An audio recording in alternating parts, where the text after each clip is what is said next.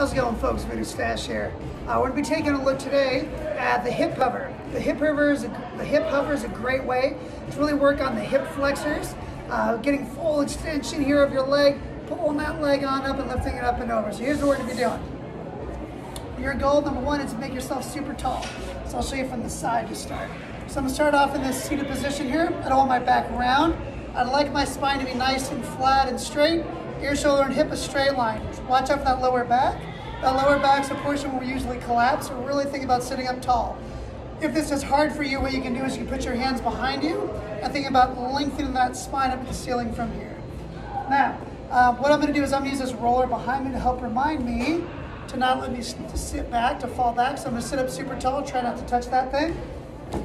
And then from there, we're going to work on lifting our leg up and over something. Either up and over the ground or up and over like a block or something. So I'm going to have my block here. I'm going to sit up super tall, focusing on my breath. I'm going to engage into here, bring that leg up. I'm going to reach it on over and bring it down. Raise it up, bring it right back over. My goal, this is not lean back to do it. I don't want that roller to tip over. So again, I'm going to think about sitting up super tall. You can do this up against a wall, would also work well. And as that gets easy, you can start making that item a little bit higher. Raising up, bring it down, raising it up. You're going to feel your quad work a ton there, your hip flexors working a ton. You can also play around with positions. You can actually add in an extra obstacle here. So I'll go 2 blocks. So the first option I showed here was sitting with both legs straight out. You can also make this a little more stable by taking away the other hip. So if I hold this leg still here, I'm still thinking about that back being nice and tall behind me.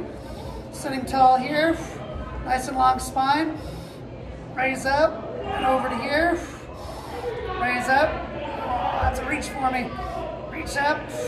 You're looking for control. We don't want any rush spots. You want to be smooth and controlled as you go. So you'll see it from there to there and pretty good. Coming here, oh, that's a lot of work. It's hard for me to control that thing coming down.